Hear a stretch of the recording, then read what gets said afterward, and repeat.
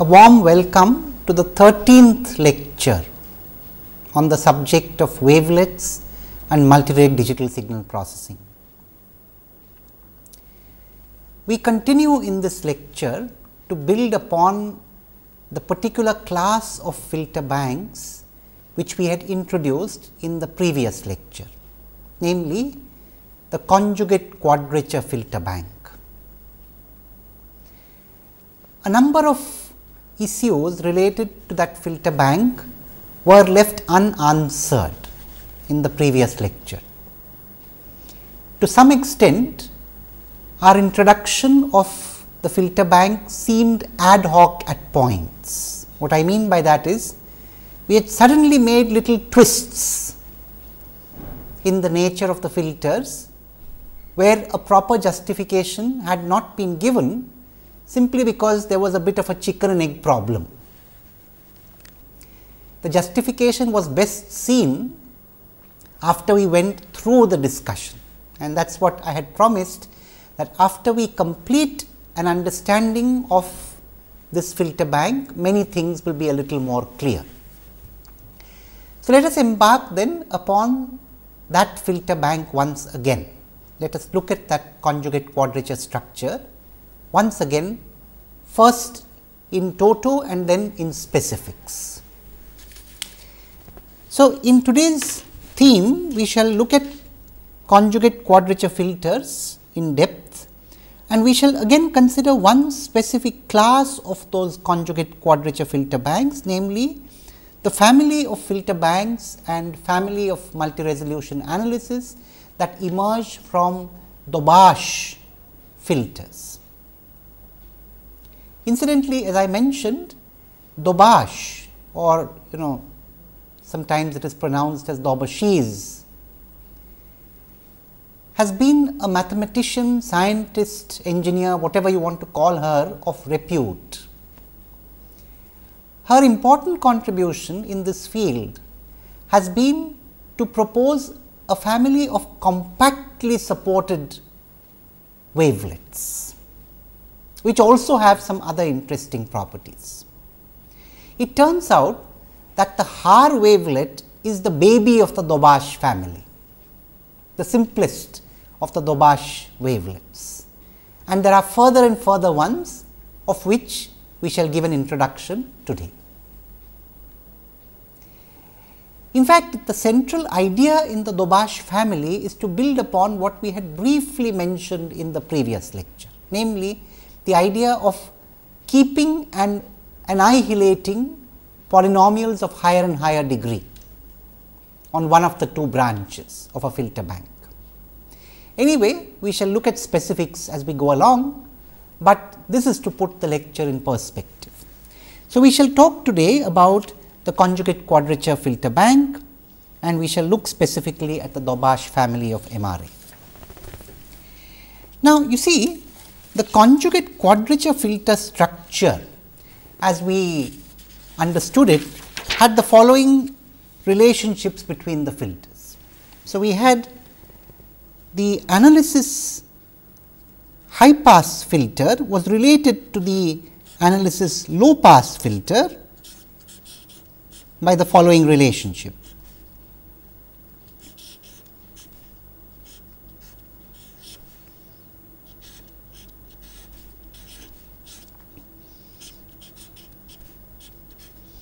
And we had promised that we shall understand this a little better today.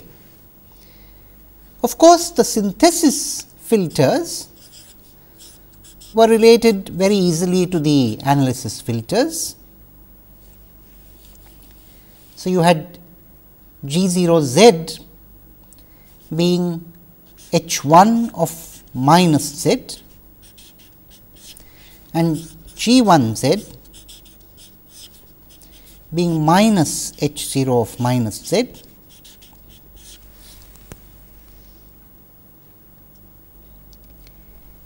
This of course, was essentially Elias cancellation for you, these two conditions. But now, let us focus on this relationship of H 1 to H 0.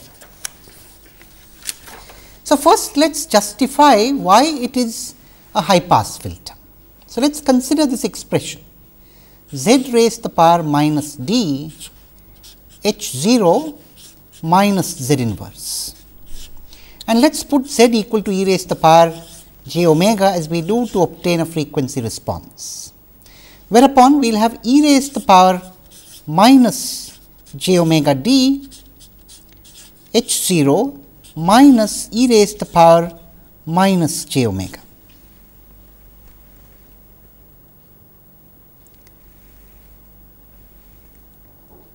Now, if we take the magnitude of this, as is normally what we are interested in,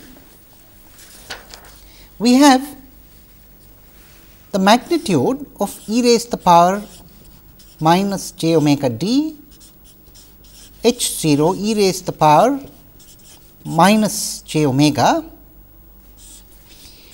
is the same as the magnitude of h 0 e raised to the power minus j omega. Well, minus, I am sorry, minus of this.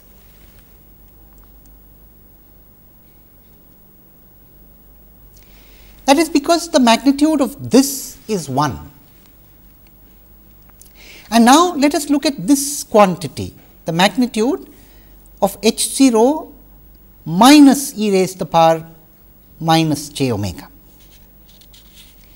You see, if h 0 is a filter with real coefficients. So,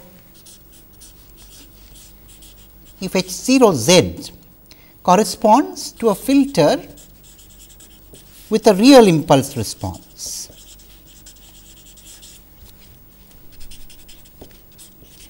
and that is the class in which we are most interested.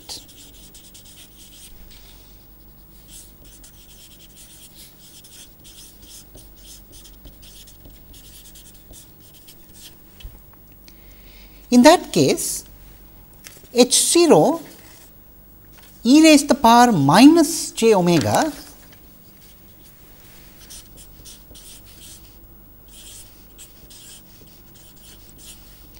is going to be h 0 e raised to the power j omega complex conjugated. That follows in a straightforward way from some basic properties of the discrete time Fourier transform. What we are saying essentially is that the magnitude response of a filter with real impulse response is symmetric in omega and the phase is antisymmetric. Now, if we now replace e raised to the power minus j omega by minus e raised to the power minus j omega, what are we really doing? So, h 0 minus e raised to the power minus j omega is essentially h 0 e raised to the power minus j omega plus minus pi. We have done this before. We have noted that minus 1 is essentially e raised to the power plus minus j pi, and therefore, what we have done here is essentially to shift this by pi, either forward or backward, it does not make any difference, because there is a periodicity with a period of 2 pi. Anyway, what we do know is that a low pass filter, I think we have seen this quite frequently now, a low pass filter when shifted by pi on the frequency axis becomes a high pass filter. Of course, a low pass filter aspiring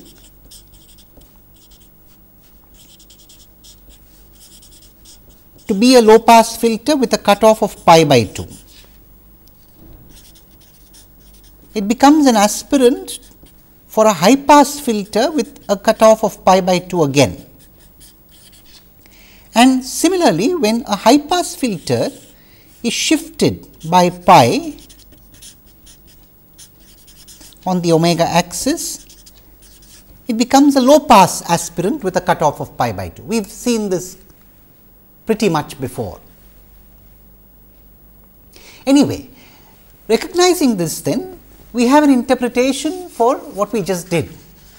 So, we said this minus essentially shifts by pi, and therefore, h 0 e raised to the power minus j omega without the minus sign would have been a low pass filter as it is, because of this conjugate symmetry that we have here.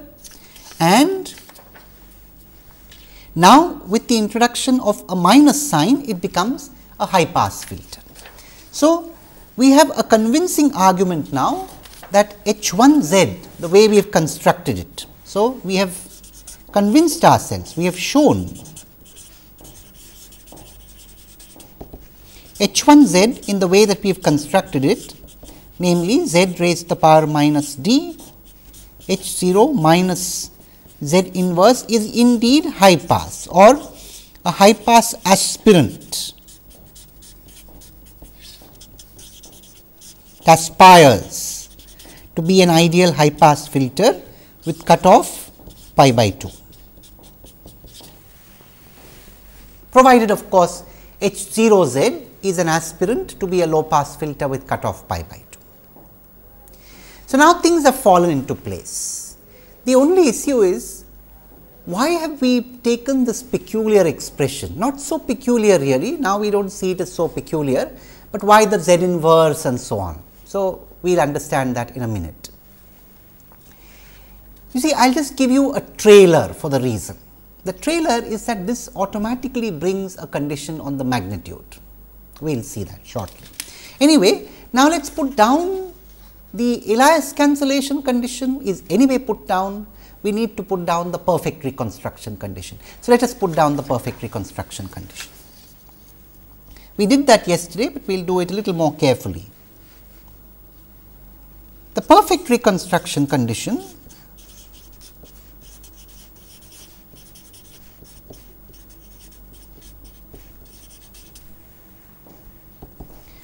essentially says that you would have G 0 z, H 0 z plus G 1 z, H 1 z must be some constant, we called it C 0 times z raised to the power minus d. And what are G 0, G 1, H 0, H 1 here?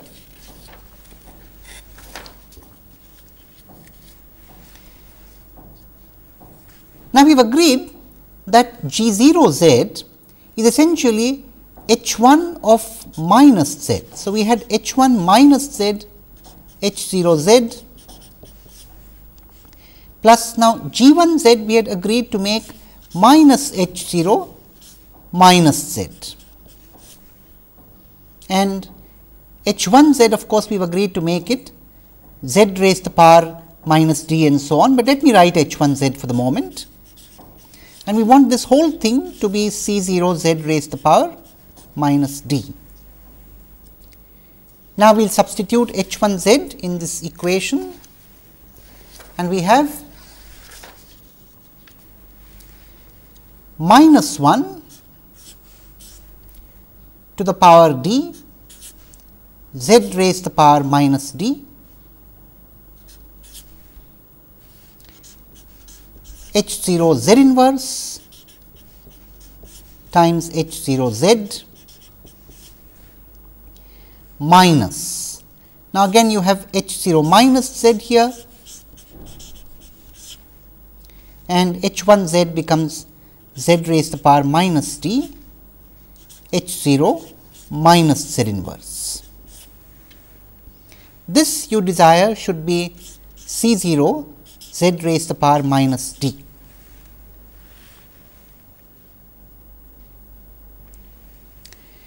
Now, you know this z raised to the power minus d that we have here, in fact, we should not quite have written it like this, though what we have written now happens to be correct. We should have started by giving a different value for the delay here and the delay on this side. But now, again through serendipity or through convenience, we can actually make them the same. The purpose of putting this z raised to the power minus d here was actually to take care of this term here. So, it is not coincidental that we have written the same d on both sides, though that should not have been done initially, we are doing it right away to emphasize that this z raised to the power minus d term that we introduced in H1 was meant to take care of this.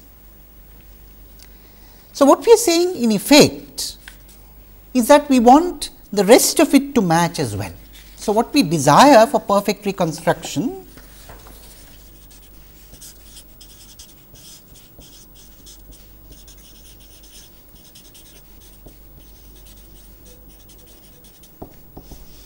is essentially this: minus 1 raised to the d h 0 z h 0 z inverse minus h 0 minus z h 0 minus z inverse is a constant.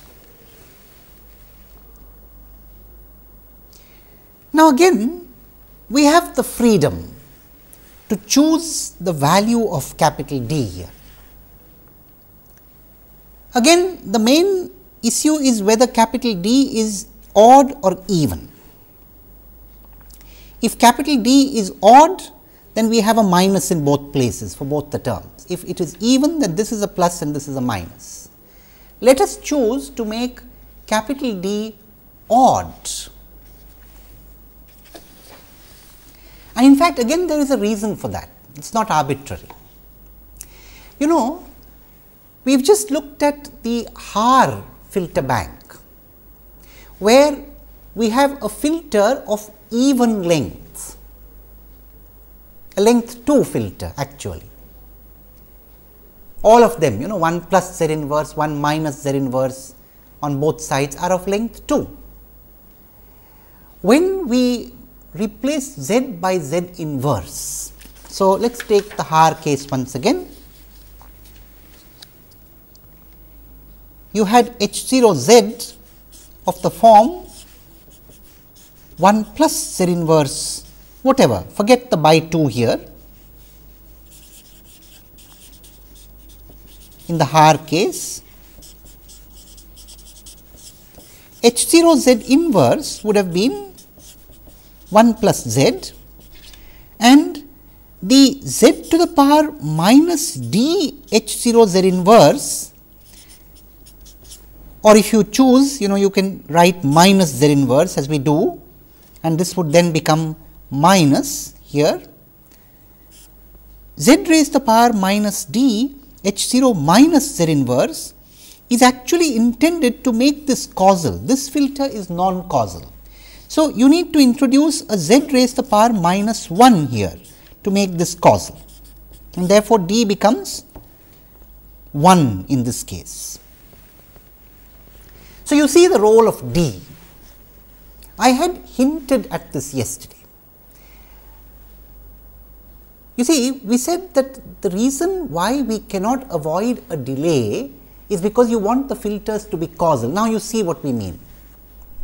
This z raised to the power minus d term has been put there to retain causality, and you just put as much of a d as is needed to allow for causality.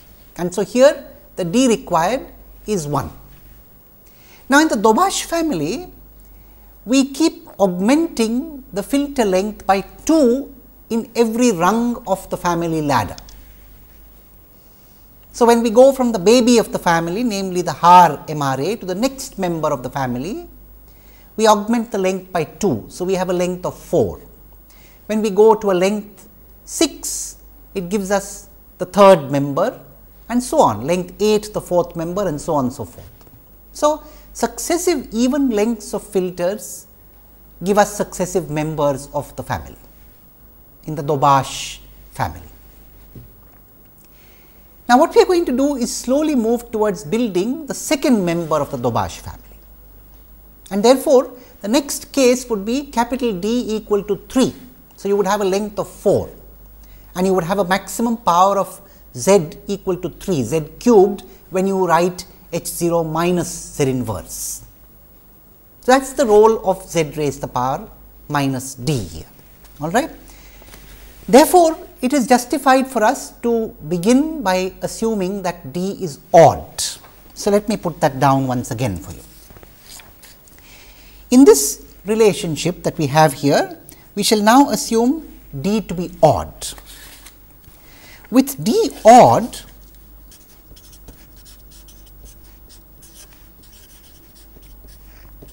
we essentially have, for perfect reconstruction,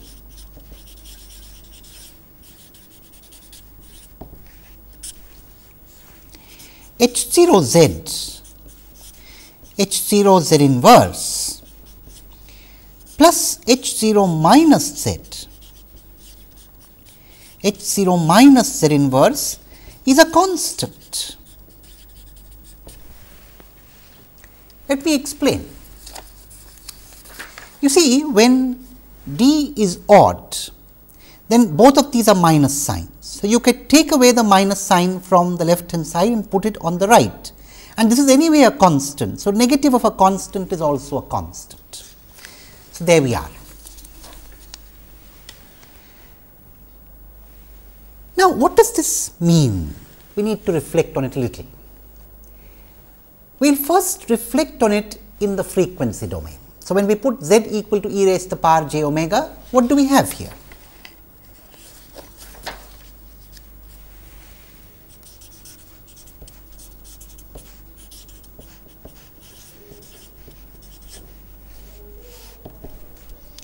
h 0 z, or rather h 0 e raised to the power j omega times h 0 e raised to the power minus j omega plus h 0 minus e raised to the power j omega, h 0 minus e raised to the power minus j omega is a constant.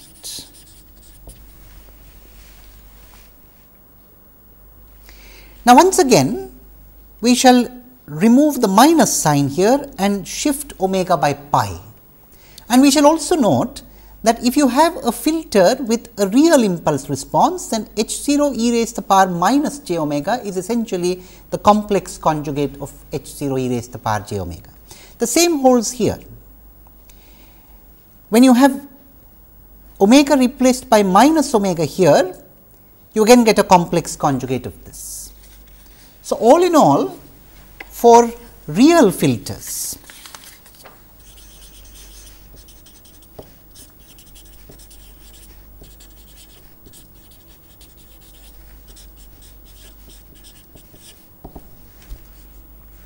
we have h 0 e raised to the power j omega, h 0 e raised to the power j omega complex conjugate plus h 0 e raised to the power j omega plus pi plus minus, if you please, h 0 e raised to the power j omega plus minus pi complex conjugate is a constant.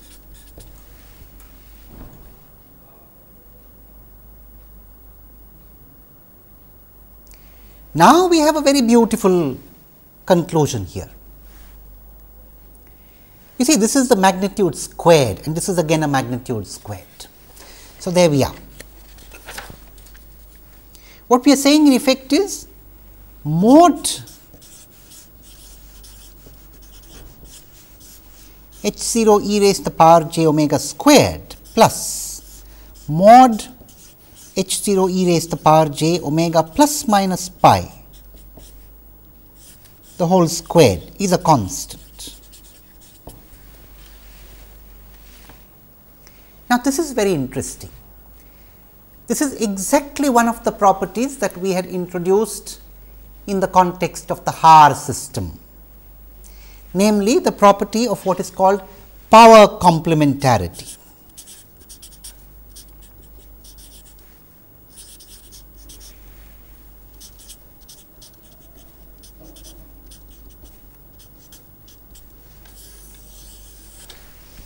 Here it is clear now that by this construction we have achieved power complementarity in the high pass and low pass filters of the analysis side, and in fact, it is a simple consequence that if we look at the synthesis side, they are also power complementary. In fact, I leave it to you as an exercise by using the relation between G 0, G 1 and H 0 to show that the synthesis side is also power complementary. So, what do we have here? It is very interesting. The analysis filters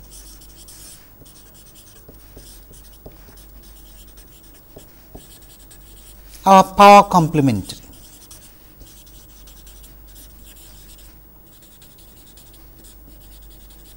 And so too the synthesis filters.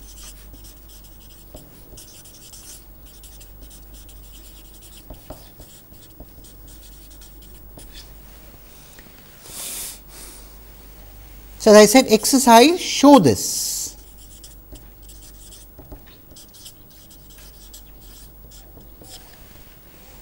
We have already proved it more or less, it is just a little bit of, as they say, dotting your i's and crossing your t's. You need to write down neat proof, but I think that is a good thing to do. We must leave a couple of exercises for the class to do, and this is a very simple exercise with which we begin. Use the discussion that we have just had over the last couple of minutes to work out the details to show that the analysis filters and the synthesis filters are both a power complementary pair. Anyway, this is the motivation for that so called quote unquote peculiar choice of H 1. Now, we see things falling in place. The Z inverse was required to bring this complex conjugation, replace omega by minus omega. And of course, as you see, for a real impulse response, it had no effect on the magnitude, but we could remove the phase. So, it is a strategic choice of analysis high pass. You could have chosen H 0 minus Z or something like that, but you chose H 0 minus Z inverse because you wanted that complex conjugation. And then you put a Z raised to the power minus D because you wanted to make it causal. So, Z raised to the power minus D is to introduce causality, the Z replaced by Z inverse is to bring in this complex conjugation, to bring in power complementarity, and finally, the minus Z inverse instead of just Z inverse is to convert the low pass to a high pass. So, now it all falls in place and we have justified our choice. And now, we also know what we demand of H 0 Z, so that we get perfect reconstruction. Let us look at that condition once again. That condition tells us, and let me write it slightly differently. That condition tells us for perfect reconstruction,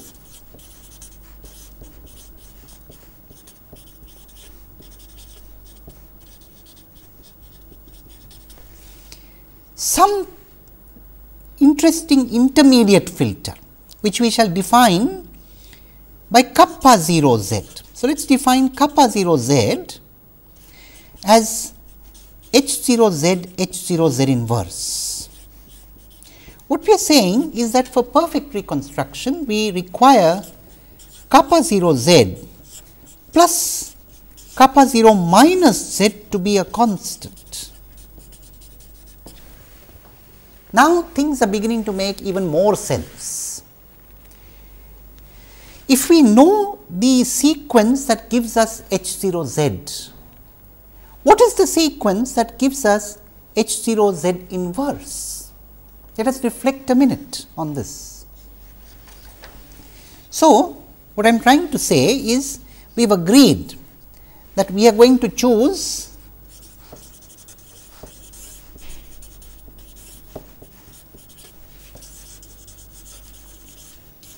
even length H 0 z, something like an impulse response of the following form. H 0, H 1 and so on, H 0 lies at 0 up to H D. Remember, D was odd.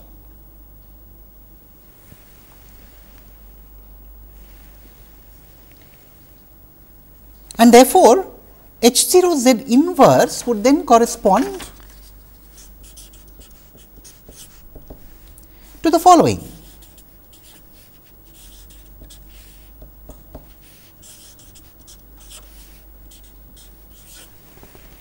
Quite clear. When you replace Z by Z inverse, you are essentially reflecting the sequence about the point n equal to 0. Simple.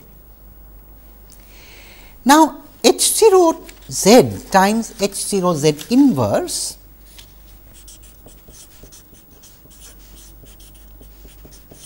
corresponds to their convolution.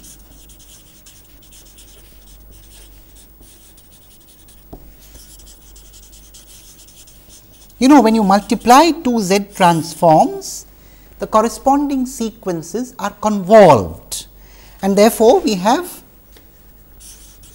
this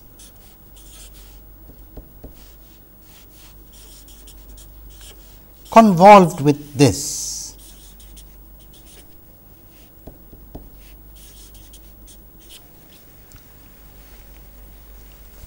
Maybe I should put parenthesis here and indicate the 0 clearly there. Now, how do you convolve? Well, these are of equal length, so I could choose either of them as the static one and the other one as the moving one.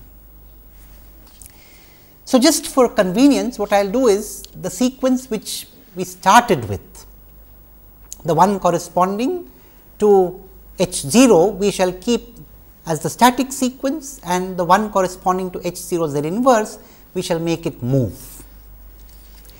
Now, what we are saying essentially is keep this static. So, you have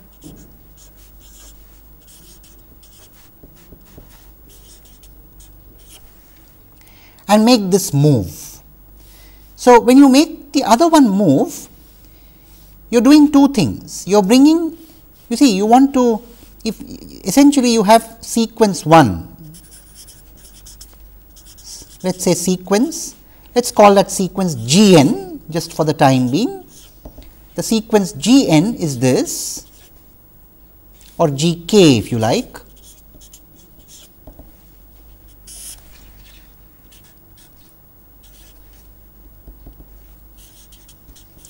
In which case the sequence G n minus k, this is of course a function of k. So, k equal to 0, it is H 0 and so on. So, G of n minus k is going to look like this, the 0 would go to n.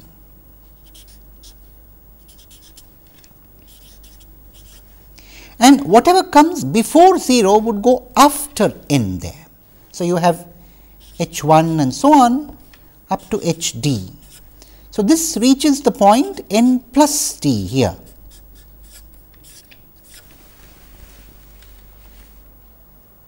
This is the sequence G n minus k, and this you may of course call the sequence H 0 of k if you like.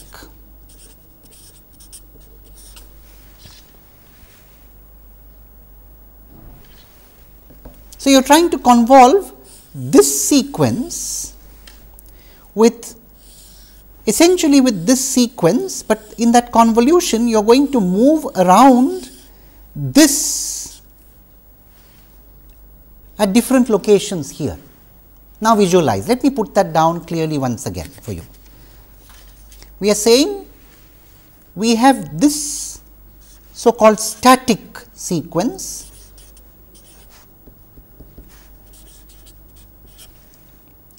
and this is going to move around.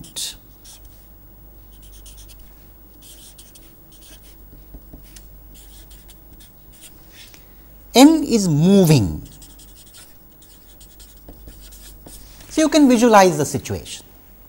For different values of n, this lies at different locations with respect to the static sequence. For example, when n is equal to 0, the samples actually coincide.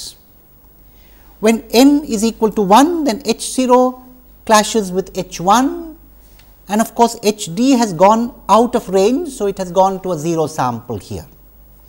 When n is equal to minus 1, you are here, and then of course, h 1 clashes with h 0, h d with h of d minus 1 here, and so on and so forth.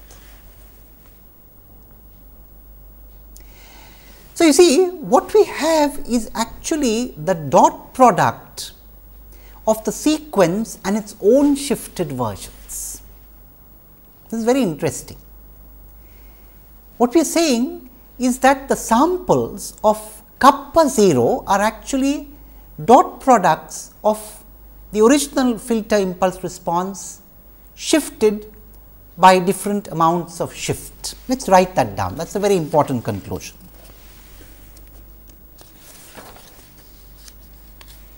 Kappa 0 z, which is h 0 z times h 0 z inverse, corresponds to a sequence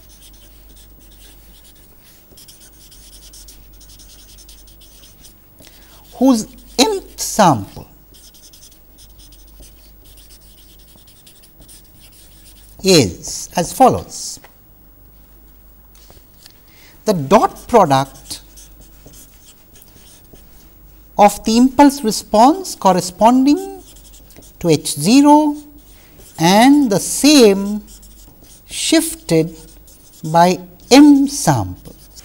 If you want to be very specific, you should say m samples forward, but that does not really matter. So, if you want to write it down in the notation of dot products, what we are saying is that this denotes the dot product of sequences A and B. So, you know, A with an argument, integer argument, B with an integer argument, this is the dot product of A and B.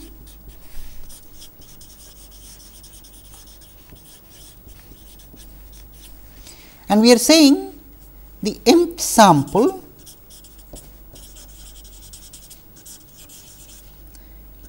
of the filter kappa 0 is essentially the dot product h 0 and h 0 shifted by m. Plus or minus is not really an issue. If you like, you can make this minus. There is a symmetry.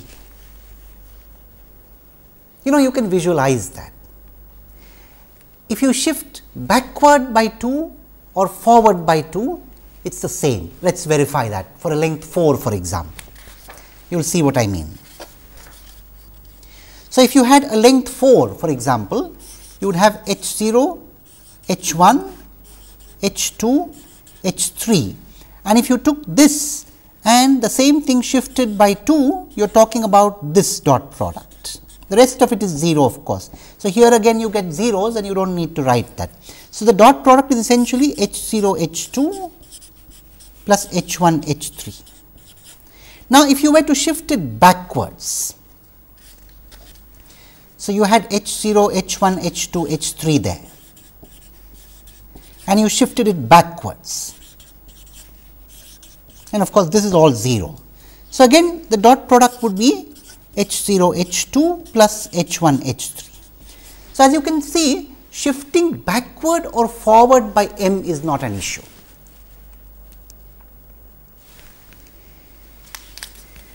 However, what we are saying here is something very interesting.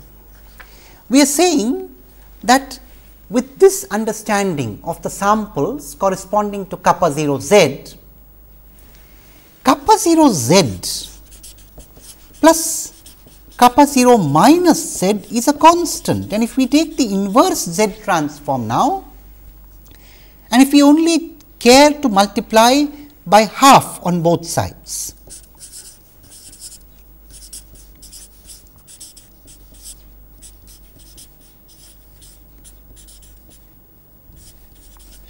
this is also a constant, obviously,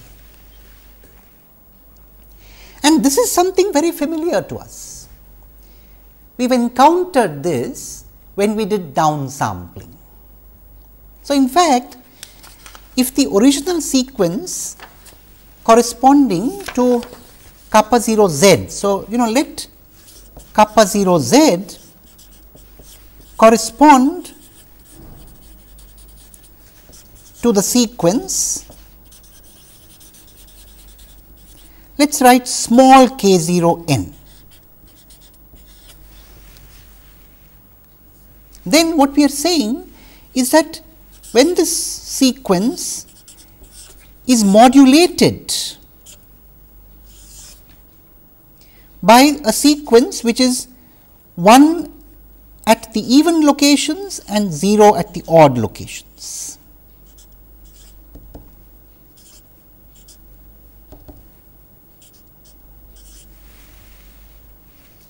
So, it is something interesting we are doing. We are modulating this kappa 0 n by a sequence which is 1 at the even locations and 0 at the odd locations. This gives us a sequence corresponding to the inverse z transform of a constant, which is essentially an impulse. Now, this modulation is what we derived when we talked about the z transform across a downsampler. So, remember, when we go across a downsampler by a factor of 2, it is like first modulating by a sequence which is 1 at the even locations and 0 at the odd locations. In general, when you go across a downsampler by a factor of capital M, it is like modulating with a sequence which is 1 at all multiples of capital M and 0 elsewhere, followed by an inverse upsampling operation. So, remember, a downsampling by 2 was modulation by a periodic sequence with period 2, which was 1 at locations equal to multiples of 2 and 0 else, followed by an inverse upsampler by a factor of 2. Inverse upsampler means a compressor, throw away the zeros. Downsampling by a factor of m was essentially multiplication by a periodic sequence period capital M, 1 at all multiples of m, 0 elsewhere, followed by an inverse upsampler by a factor of capital M, which means throw away the zeros and compress. So, you see that throwing away the zeros was what made z replaced by z raised to the power half. So, here in this expression kappa 0 z plus kappa 0 minus z, we are not writing z raised to the power of half. So, we do not do that inverse upsampling operation, but the rest of it is there, and that is the justification for this step here, modulation with this periodic sequence. And now, this is equal to a constant, which means if we take the inverse z transform here, we are saying this is essentially the impulse, which means this has a non-zero value at 0, but 0 everywhere else. So, let us write that down. Kappa 0 n, when modulated with this periodic sequence with period 2,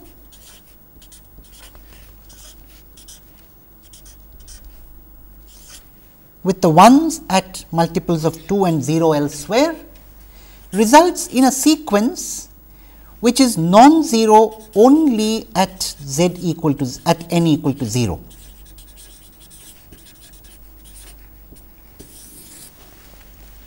That is what we are saying. And obviously, at the odd locations anyway it is 0. So, there is nothing very surprising here. It is at the even locations that we have a surprising result there. So, the surprise is at the even locations.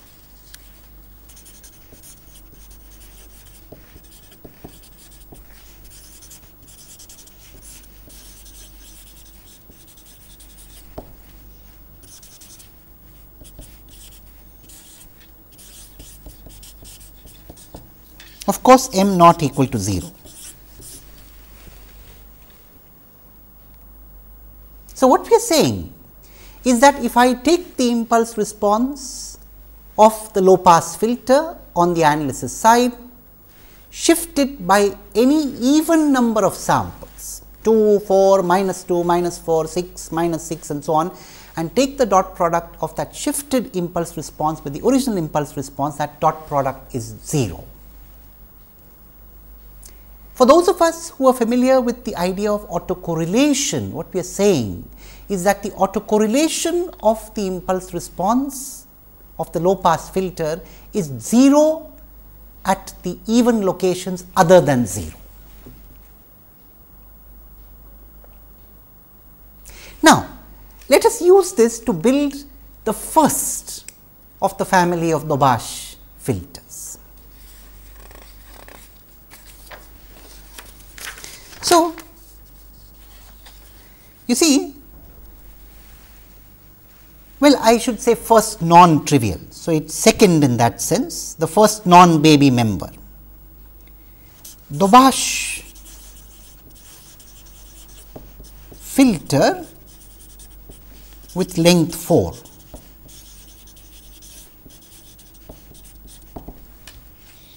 Is going to look something like this. It is going to have an impulse response H0, H1, H2, H3. And recall what we did yesterday. We said that in this filter, we would need to bring in one more factor of the form 1 minus Z inverse in the high pass filter. So,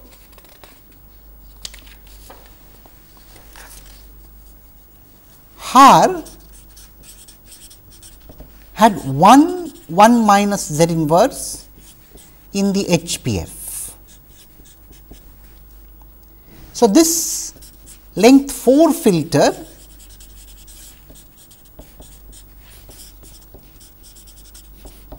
would have two factors,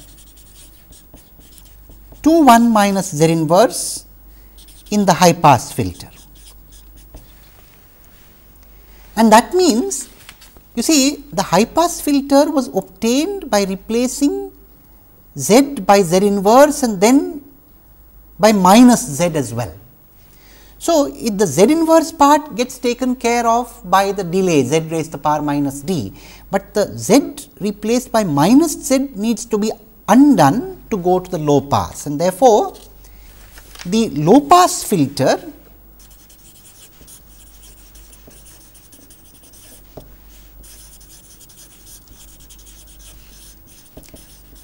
would have a factor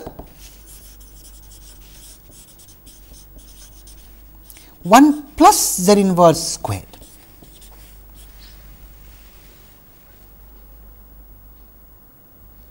Now, when you say it has a factor 1 plus Z inverse the whole squared, you have already constrained 2 of the 3 zeros that it has free to be chosen. What I mean is, if you looked at H0 Z,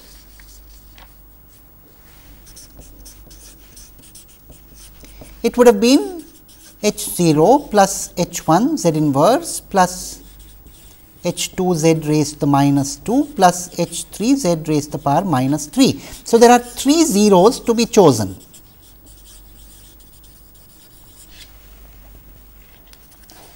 Out of them, we have already chosen 2.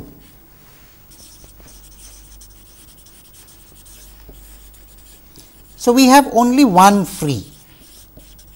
Let that free one be at B0. So, in all, it is very simple. We can take H0 Z to be of the form 1 plus Z inverse the whole squared times 1 plus B0 Z inverse.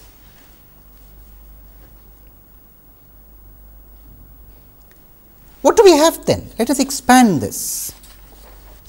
We have H0 Z is essentially 1 plus 2 Z inverse plus Z raised to the power minus 2 times 1 plus B0 Z inverse.